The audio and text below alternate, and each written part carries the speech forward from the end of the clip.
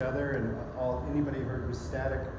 Normally I'm just fine. I just radio from one ship to another. I don't know what happened that day.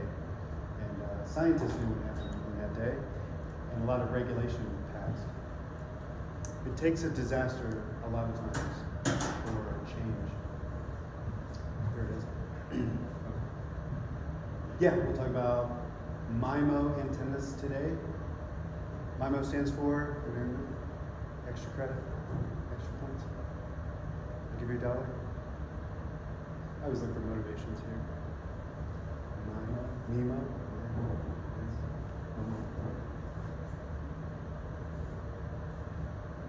Multiple input, multiple output we got on the call. Oh my gosh, thank you.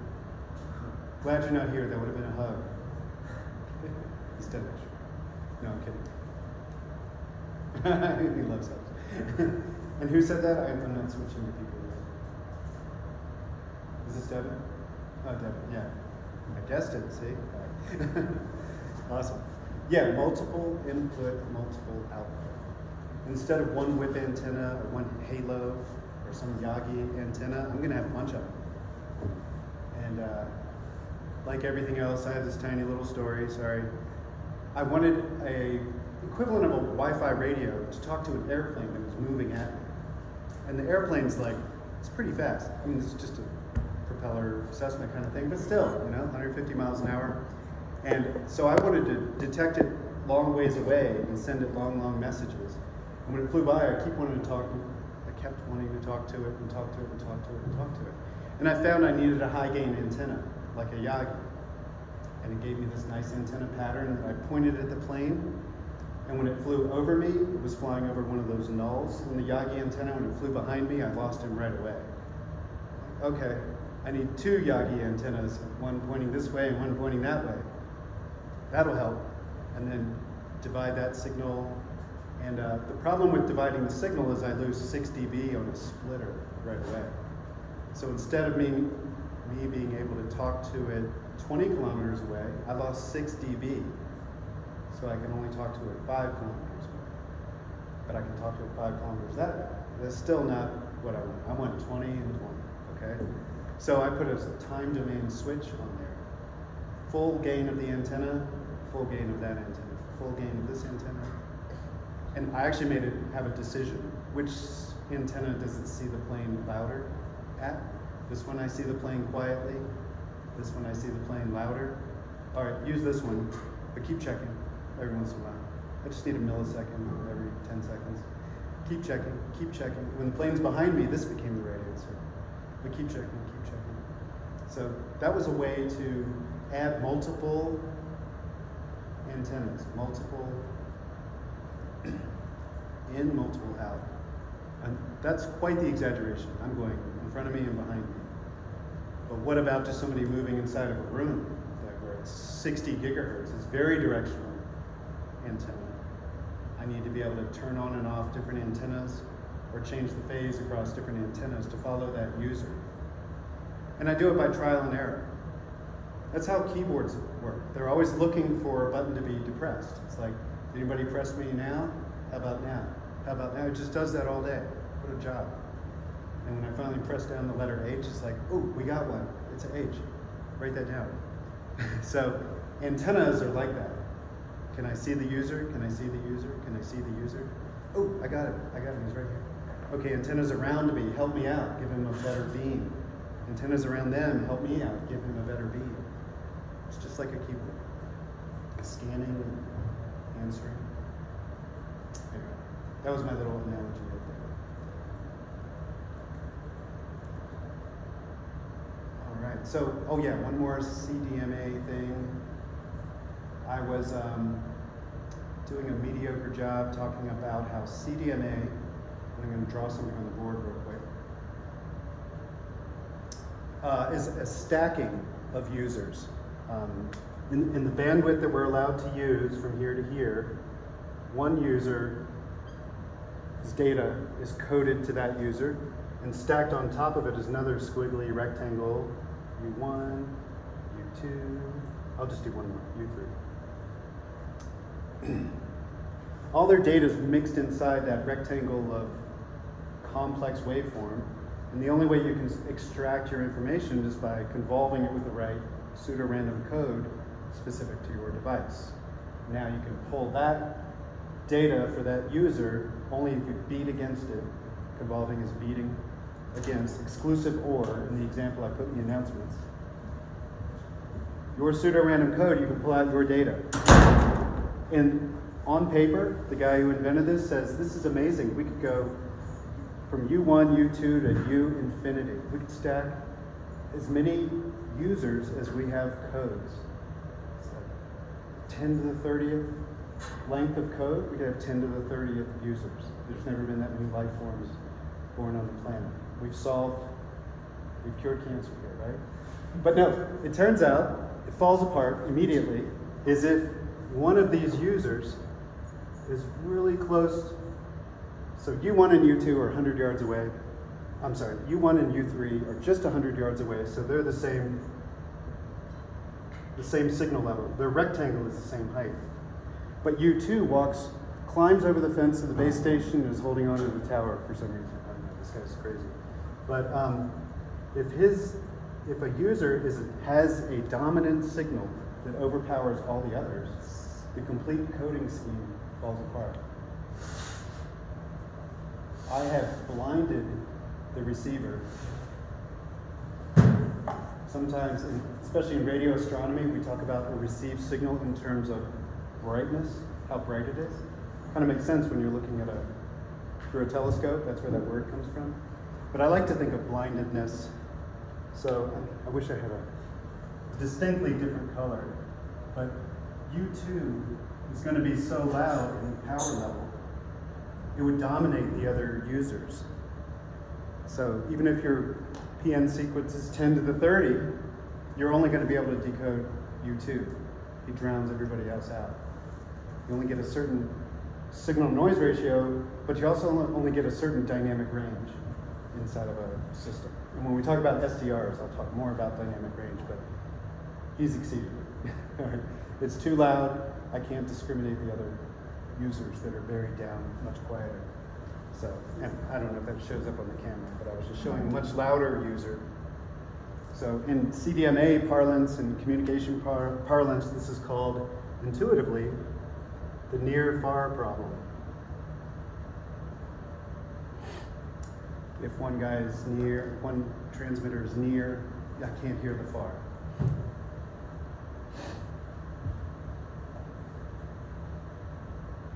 So by that rationale, we need what's called perfect power control, and then we're fine. It's very expensive, it's very hard to do, especially in a mobile environment. So it solves everything. We can stack infinite users, but it breaks apart in reality. So many of my stories from now on will be like that. Here's how we solve that, and here's where it falls apart. So, and 5G is like, let's just do all of it. So that's the beauty of it.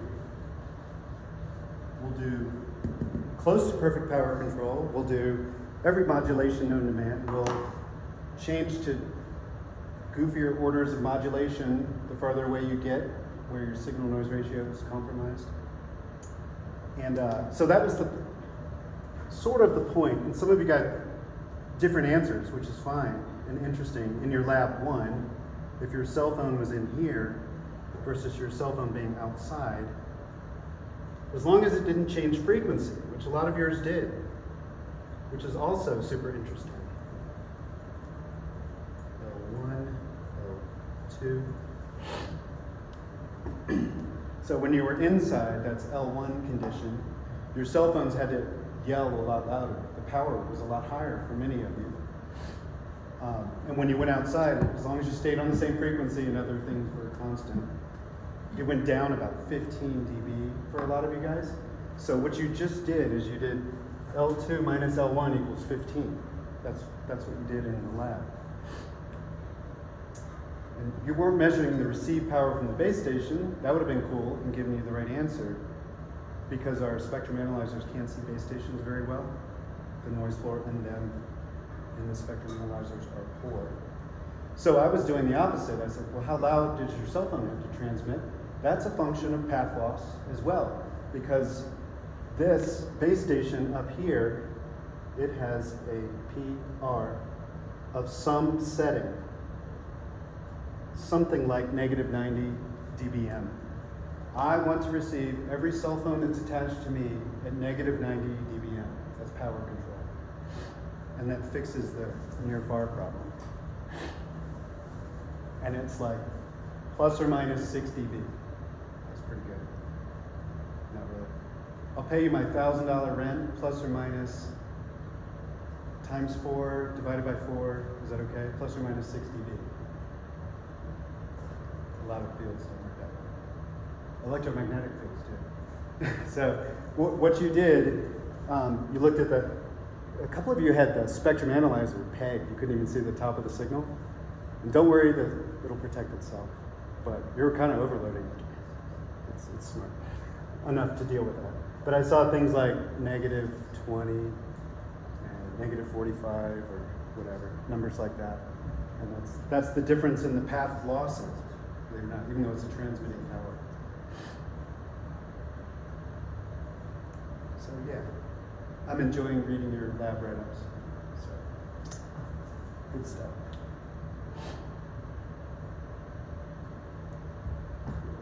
So yeah, that's how we're getting one by one into how these modern communication systems work. So stop filming my belly button. Let me open up today's slides. Any questions on that? Power control, does it make sense? I want to receive everybody at the same level, so I'll tell you what to transmit.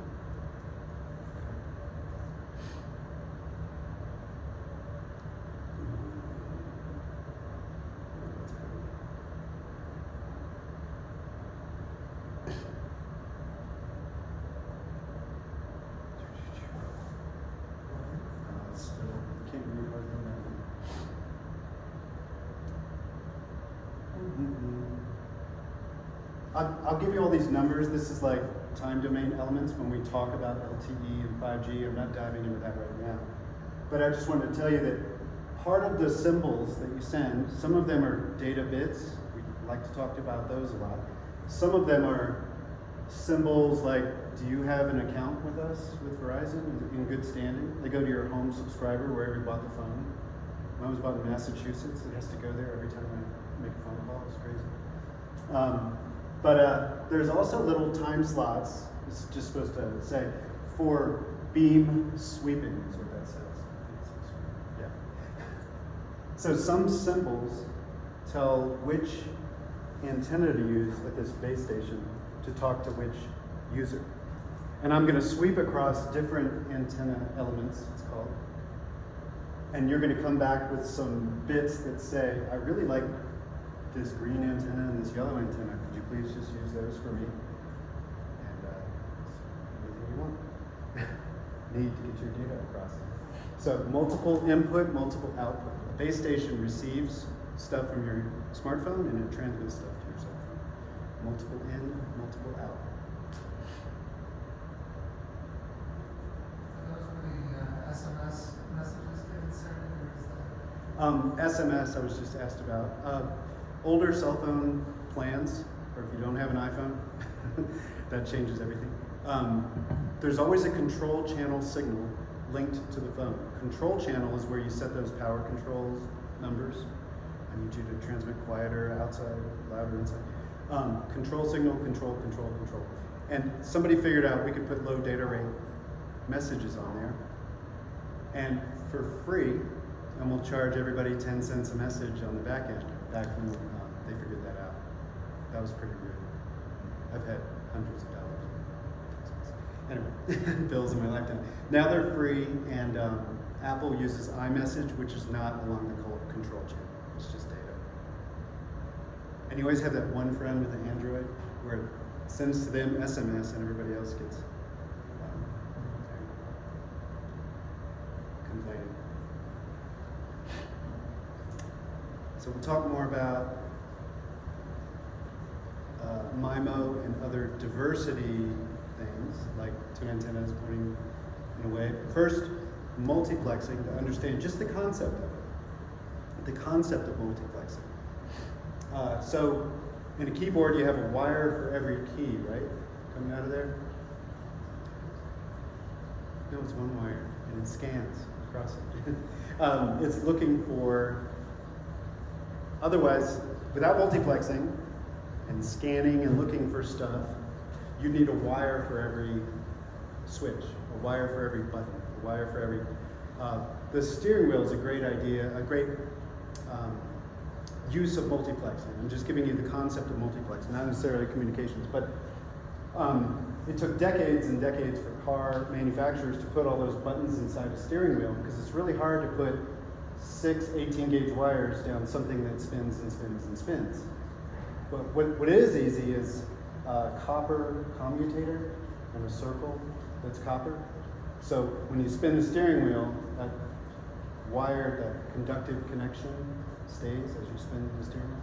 So I can send 1 or 2 wires down a steering column. So with 1 or 2 wires, I need all these volume up, volume down, cruise control, stuff like that, all to go down those 2 wires. So how do I do that? I multiplex.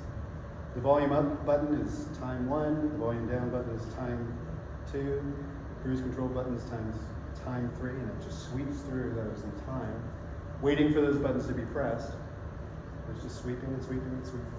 Anyway, so a transmission medium, I can only run 2 wires out of a steering wheel. That's my medium. The transmission medium, I could only afford to buy 15 megahertz of bandwidth. I'm AT&T in this band. That's my transmission medium. It's easy for me to exceed capacity, many buttons, more than 2, to transmit a signal. So multiplexing can carry multiple signals on one medium. The CDMA bandwidth I was showing you, it's users, as many as I can fit in there, in one bandwidth. That was multiplexing.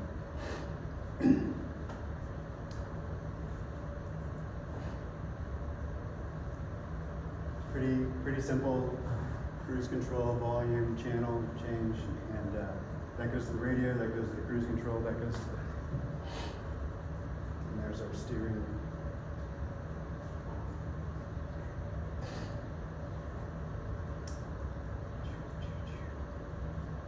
So in more specifically to communications, it's cost per megabits per second.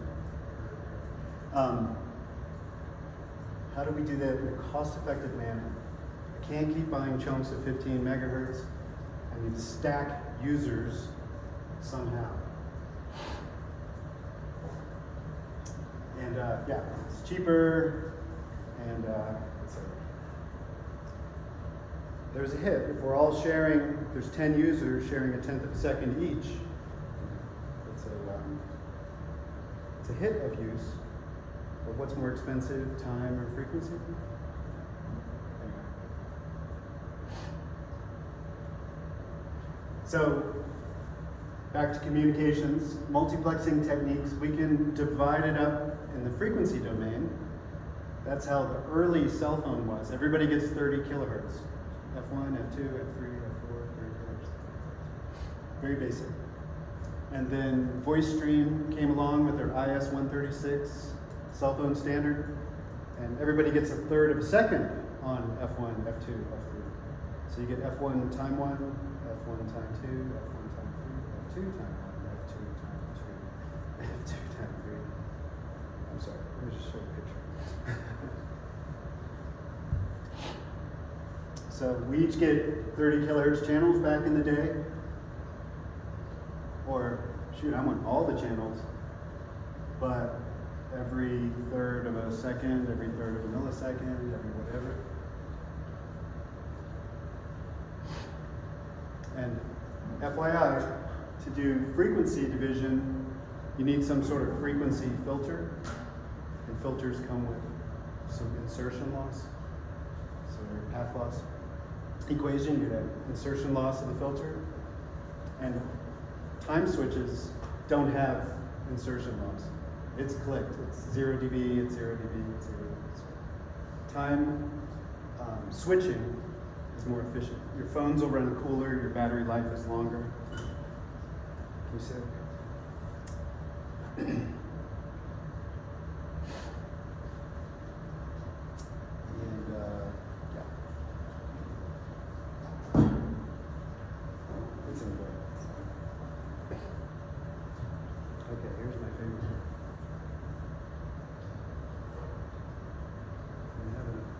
some graphics somewhere.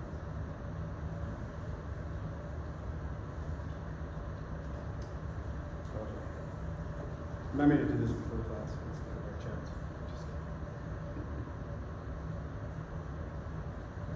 OFDM graphic. It's probably in your Canvas in file.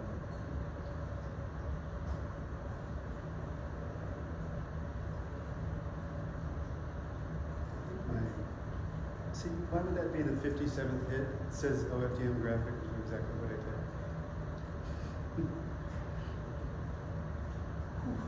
Okay, hopefully you can see that. This is going to take about a day to explain. Just kidding. This is very complex. But the point is, I'm going to turn on and off my transmissions in order to shape it into those sync functions, boing, boing, boing, we talked about. Each one of those sync functions is going to carry with it a constellation diagram. Another one. Another one. These are 16 QAM in this example, but I could have 250 of these, and that's what today's LTE does. So there's a little buffer of time. We can play with that, and I'll explain why. There's a pulse of energy in time, another pulse of energy in time in this red axis, pulse of energy in time. And those pulses, when you turn something on and off, the resultant frequency domain is a bunch of sync functions. So if I just turn on some energy and I turn it off, and the Fourier series of that is a sync function, sine x over x, and that's what that is. So during this time slot, I'm sending you 1, 2, 3, 4, in this case, but it could be 250 constellation diagrams. And then we wait a second, less than a second, and I send you 250 more constellation diagrams. So you're writing down, these are all 101, 1000, 100, making these long digital words. Look at how much data there is flying through here. And the way to send even more is to shorten this time, and shorten it, and shorten it, and have more and more and more and more and more. But there's a limit there. All right. So this is a way to stack users the boring way, horizontally by frequency. But I'm not giving you 30 kilohertz. This is more like 15 kilohertz in LTE. 15 kilohertz, 15 kilohertz. I'm sending you data.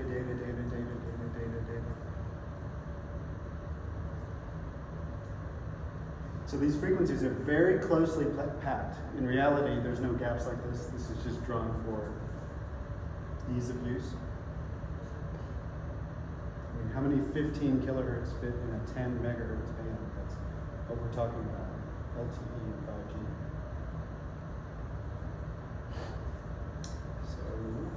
This is from Dr. Bernard Sklar. He wrote the Digital Communications book. It's referenced at the top of this slide deck. And he works at the Aerospace Corporation with me. He's like 97 years old.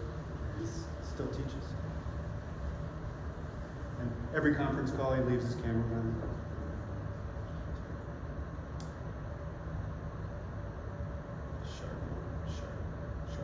We're going to hit that a couple more times, OFDM, when we talk about the particular standards.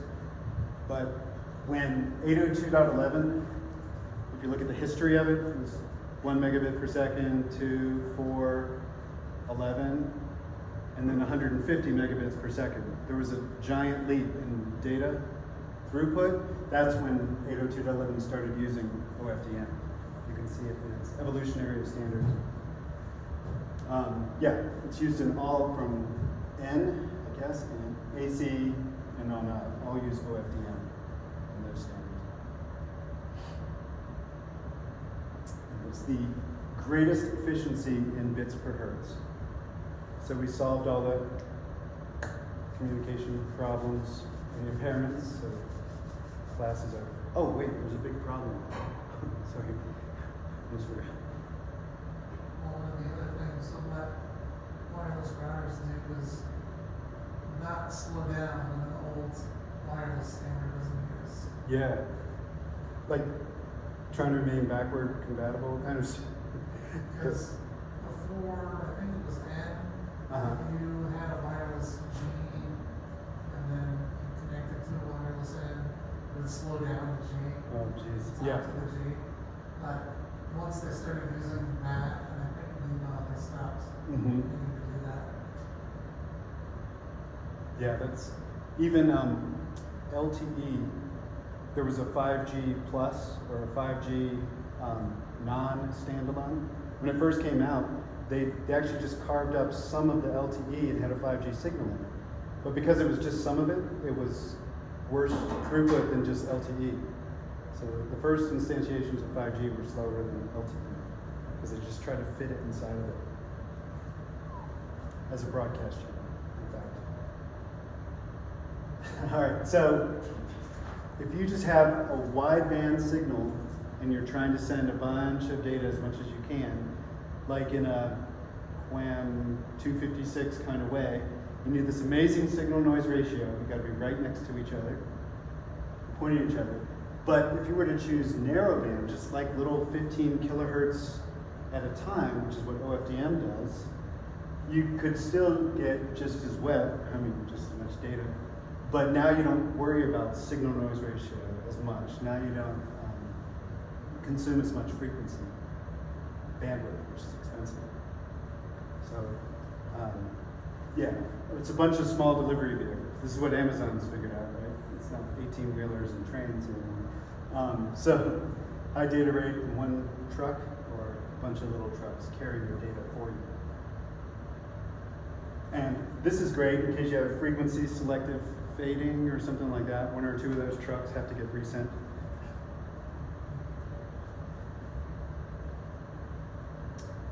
And we got some.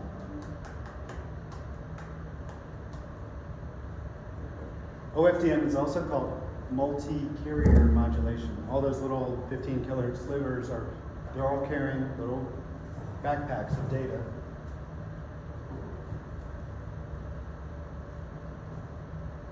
And it's the number of OFDM bits times that frequency bandwidth that you have, and a bit duration, a pulse time that I turn it on, is 1 over R of the bits per second.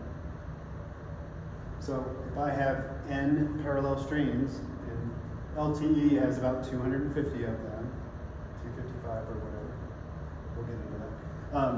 So all these parallel data streams are called subcarriers. A big carrier frequency, all those little 15 kilohertz wide ones are subcarriers, and they each have a bandwidth of, I gave you 15 kilohertz as an example, and a data rate of R over N. How many streams do you have? The way to send more data now would be have the bandwidth FB even narrower and narrower. What if there's only 1 kilohertz? I could still send a QAM 16 signal. Or what if that time window was shortened? And that's what 5G does, just to glance ahead. So, sending parallel streams of data.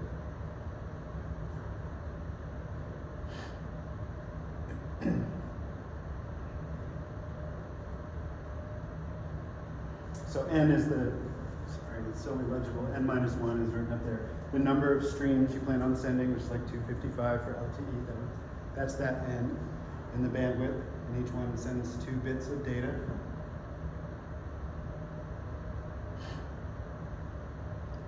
So this is the breakthrough that made this happen, is we, the communication systems world, figured out orthogonality. Normally to send like a 30 kilohertz CB radio kind of signal, the next channel would have to be 30 more kilohertz away because of roll-offs and things like that.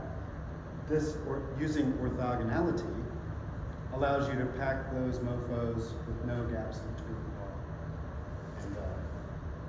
And so how do you do that?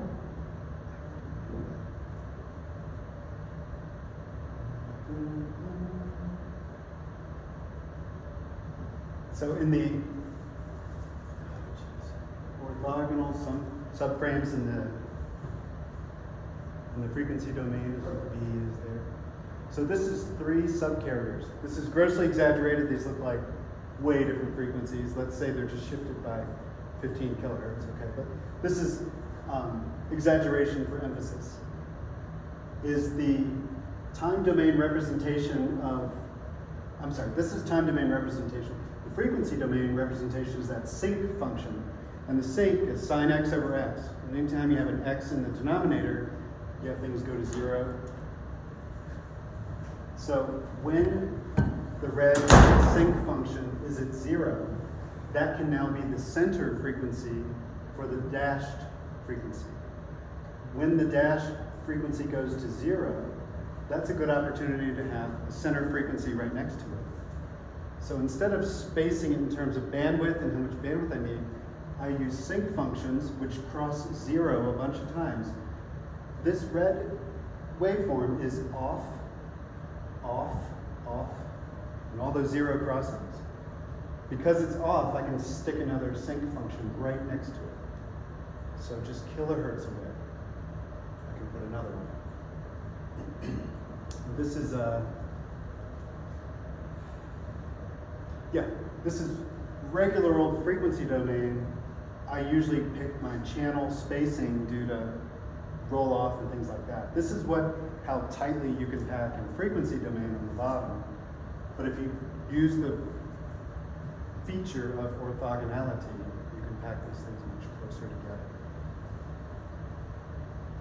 And the way you make a sinc function is you turn on energy and you turn it off. I need a square wave in time, and I've got a sinc function in frequency.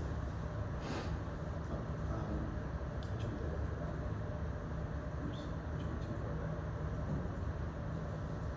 So of course, tight packing, I keep saying, the choice of that signal spacing, or FB, is related to the bit rate.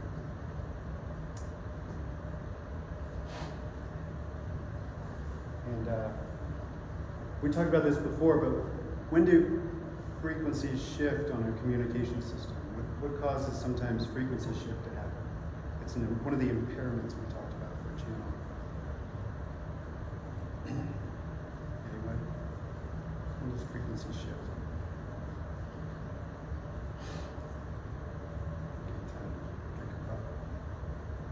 Say again, Devin?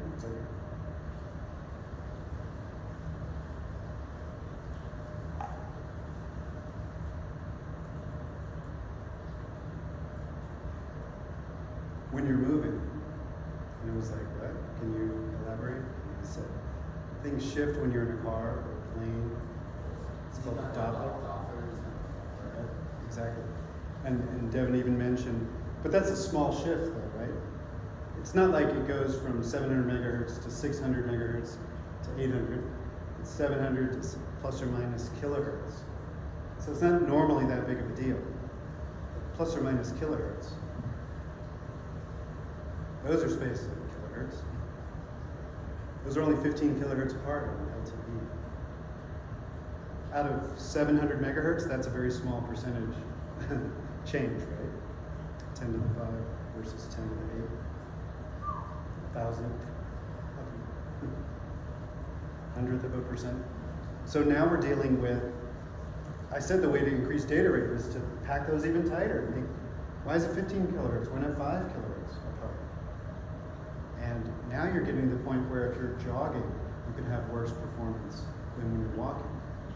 So the tighter you make those frequencies, it's not no free lunch. You know? If it's 1 hertz apart, and I stand up and I walk to the door, I would have lost all the data because my frequencies shift by more than 1 hertz. And if I was in a car, forget it.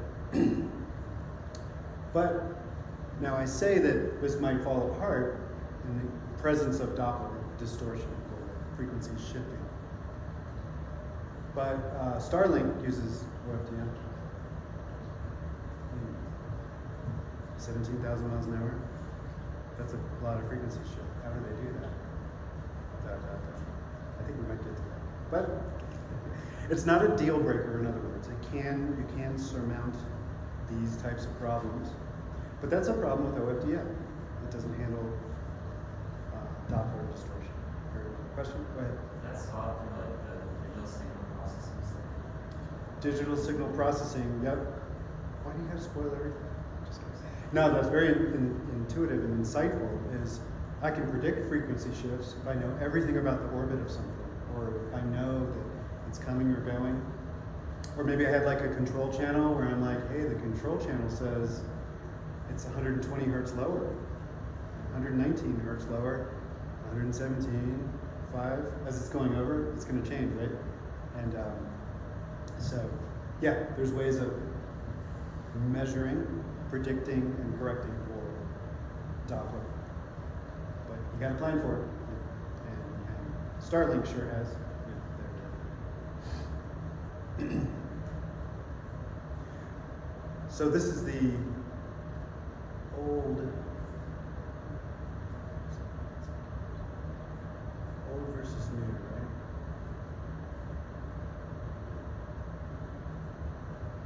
No, so the first instantiation of 802.11 using OFDM or any orthogonality is 802.11n. There's 20 megahertz total, but we always stick in some guard bands. You'll see that with LTE. 10 megahertz channels are really 9 megahertz. We just don't want that power to bleed into some other carrier or some other cell tower. So 20 megahertz really becomes 15 megahertz usability. We got to get those frequencies back, by the way, and future versions do. But back then, 20 megahertz, 15 usable. There's 48 subcarriers inside that. Subcarriers are those OFDM small delivery trucks, right? So you take the 15 megahertz and divide it by 48. So each subcarrier bandwidth is 312 kilohertz. The example I kept giving was 15, that's what LTE uses. But 312 kilohertz is what's inside either the 2.4 or the 5 gigahertz bands.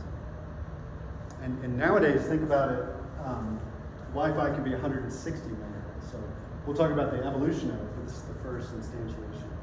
So the width of the sync functions, when the next sync function happens, was 312 kilohertz away. And there was just a magazine blurb that was somewhat. We talked about inter-symbol interference before, where a bit sits on top of another bit, or the data you're trying to send sits on top of the other data.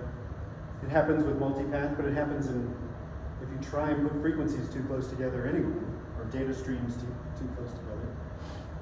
So choosing orthogonality is going to help you so you don't get inter-symbol, something like that.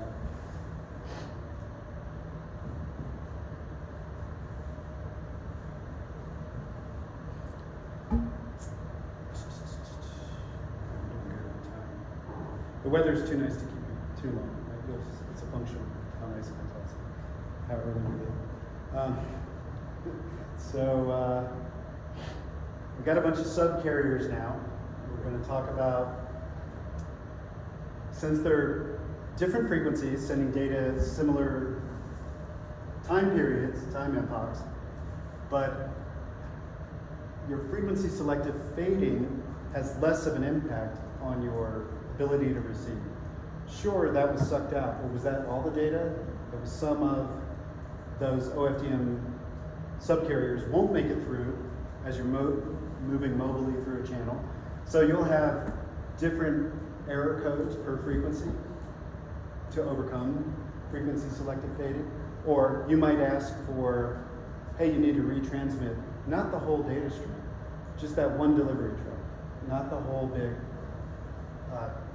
train car container ship. So this increases block error rate goes down. This increases your ability to receive, hey, at least I got 11/12 of the data. And there's 48 subcarriers in the Wi-Fi. Old Wi-Fi, if you dropped a packet, you ask for that whole 20 megahertz worth of data again. Nowadays, we can ask just for that subcarrier data word again, retransmit that.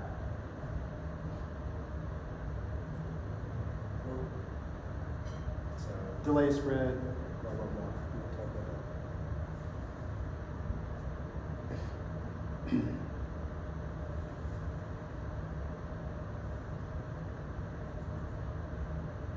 The first OFDM was every one of those subcarriers had its own oscillator circuit. It was racks and racks of equipment, each with its own radio that were 312 kilohertz apart or 15 kilohertz apart. They had a radio and a radio and a radio and a radio and a radio. 48 different radios just for that Wi-Fi signal is how the first instantiation of OFDM. They're like, this is awesome. Someday it'll fit in a room. That's what they said about computers. Someday you can fit a computer in a small room. But so how do we shrink that down and shrink that down? And so digital signal processing, once again, I always lean on that one. So the first concept used n number of oscillators, which would have been 48 for Wi-Fi. But now we could just do n number of discrete Fourier transforms on the signal. And we just say shift by 312.5 kilohertz and do another frequency translation of that one. And then we get into the time domain, and you see there's a phasor there, and a phasor there, and a phasor there in the time domain after each Fourier transformation. Scoot over 15 kilohertz and do it again. Scoot over 15 kilohertz and do it again. So I receive the entire signal, and I just walk through it using Fourier transform, inverse Fourier transforms. That's a lot better than an oscillator per subcarrier, which is the first example of it. Magic. That's all they say. So in reality, all those little other pulses that you see, they will occur at the zero crossing of every single pulse will occur at the peak of the usable subcarriers. So there's a lot of noise down there as a result, but we are now capable of closely spacing things together. All the nulls correspond to the peaks of adjacent subcarriers.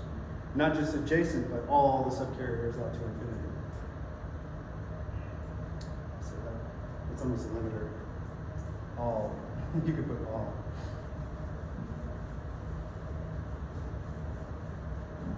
Thank you, orthogonality.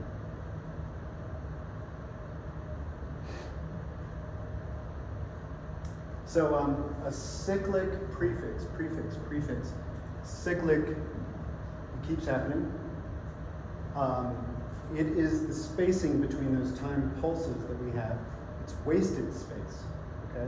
There's inefficiencies in everything. The longer the gap in time between those pulses in time that create those sync functions, this is like almost a buffer in time.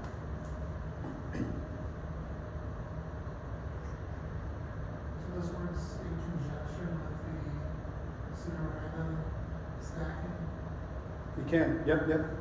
Then now we have a bit stream, and that bit stream we can convolve with our code, with our PN sequence to extract just your data out of it. That's where I do it, yeah.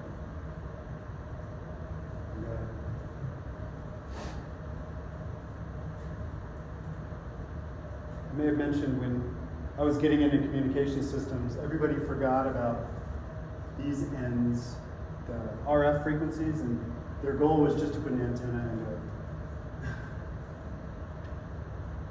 serial or parallel data stream and pull data out like that. And they tried, and too much brightness, and the chips got overloaded, and I'm like, you still need RF hardware at the front end. You still need to notch out the TV stations that are nearby and all that kind of stuff. So there's still need for us for analog relics. But that was the goal, to go straight into, turn it into data as fast as you can. The data stream.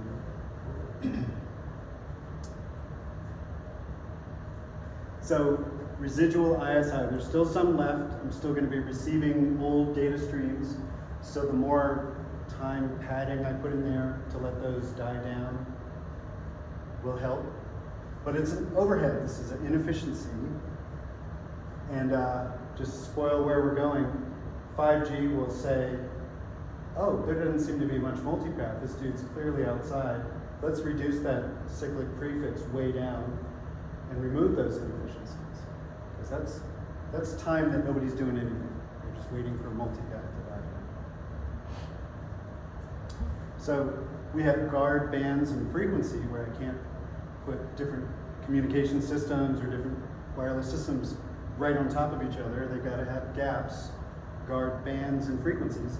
Now we have guard intervals in time to overcome those like multi-path type channel impairments.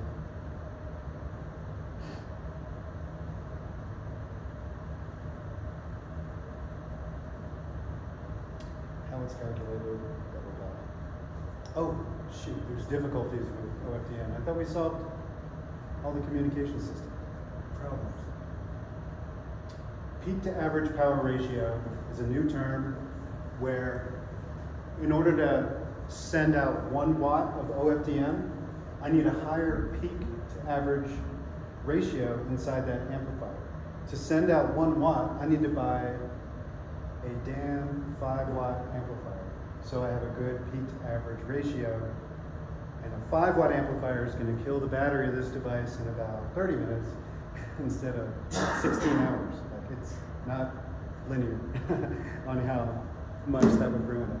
I need a high peak to average ratio, power ratio for this to work.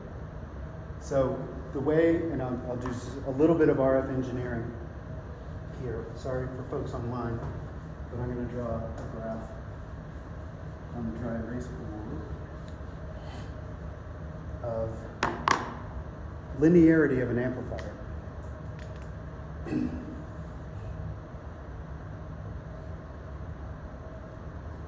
This is a total deal breaker for mobile equipment. You cannot put an OFDM radio in a cell phone because of this. Isn't that terrible? So P out, P in. When you buy an amplifier, usually it looks like a triangle, pointing to the right or something. And they're usually constant gain devices. Whatever you put it in there, I'm going to add 10 dB to it. Whatever you put in there, I'm going to add 15, whatever the gain is. So if I put in 1, 2, 3, 4, 5 units, I'm going to get out a linear 1, 2, 3, 4, 5 times 10 units.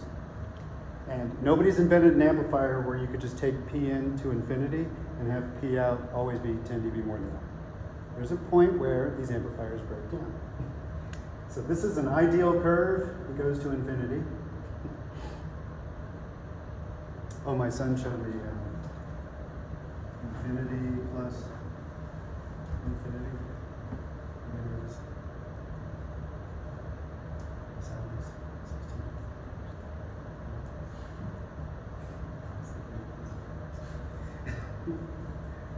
He's not. So infinity plus 15 equals sideways 16. All right, so what happens when you reach an input power level that the amplifier just can't add 10 dB to it? It starts to flatten out. And you can't get any louder than this. This is my 1 watt amplifier. It's rated 1 watt, meaning that's where it goes horizontal. You could put in 10 watts, and it's only going to give you out 1 watt. You could put in 1 watt, it'll give you 1, because it horizontally asymptotes.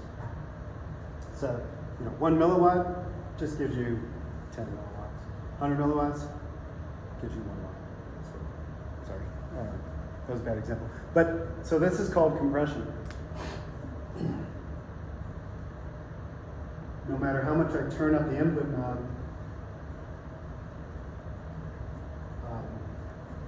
so P max. So I need what's called a peak to average power ratio.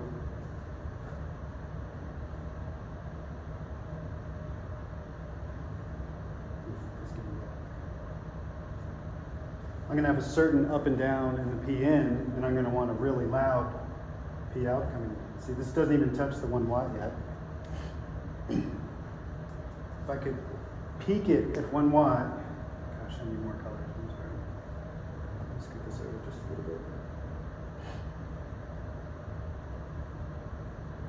So this is the peak at 1 watt, right? And the average is somewhere in here.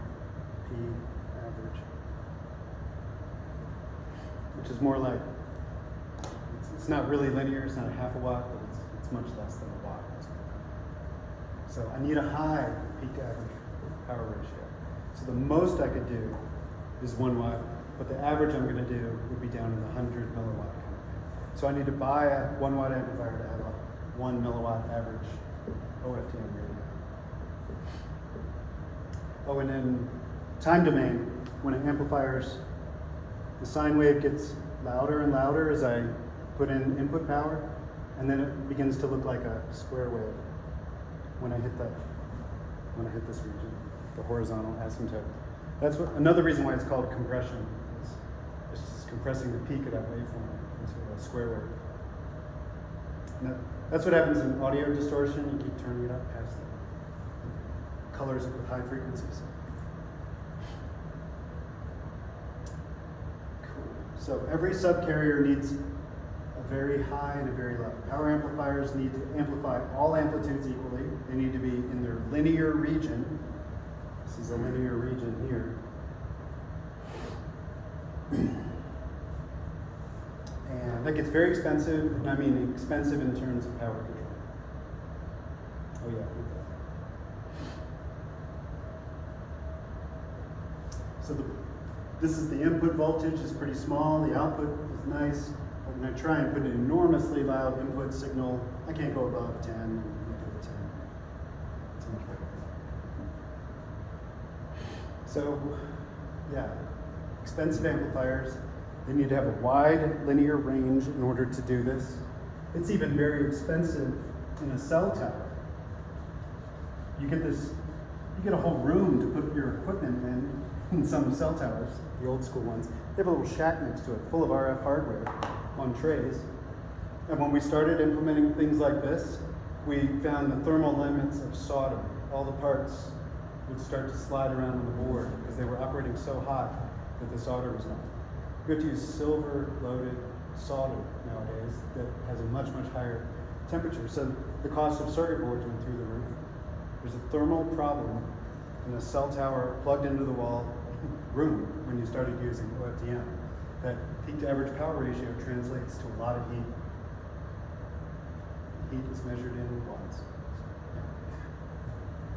Yeah, so it's called input back off. I now need to buy 5 watt amplifiers and back them off to stay in that linear region to handle PAPR. That's also called the crest factor, just in terms of industry terms.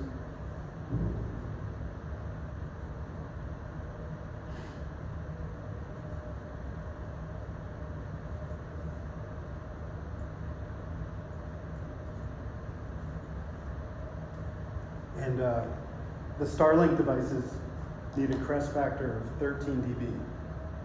That's 20 times.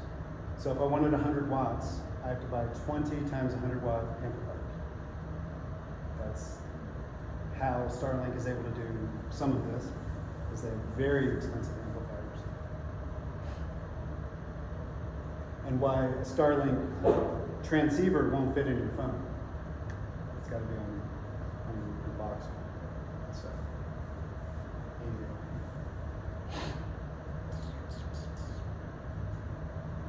So yeah, this is what cell phones do to overcome that crest factor issue, is they don't use OFDM, they use single carrier FDMA. So it's not orthogonal pulses that turn on and off.